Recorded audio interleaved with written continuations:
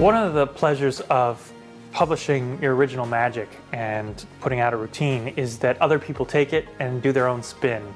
And my friend Arnaud from Holland, who now lives in Dubai, has an otherworldly switch of the props.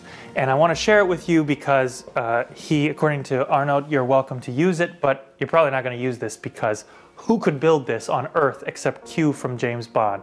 If James Bond did magic and he did balance, this would be the switch box he would use. It's insane. So he was kind enough to make one for me, and this is what it looks like.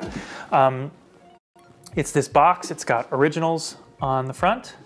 Not sure why, but that's cool. And here's the box. Basically, the switch and over the switched objects end up on the table. Mind-blowing. I mean, the switch went right by me the first time I saw it, and I invented the idea of switching it. So it's an unbelievable thing you can do. You can build your own.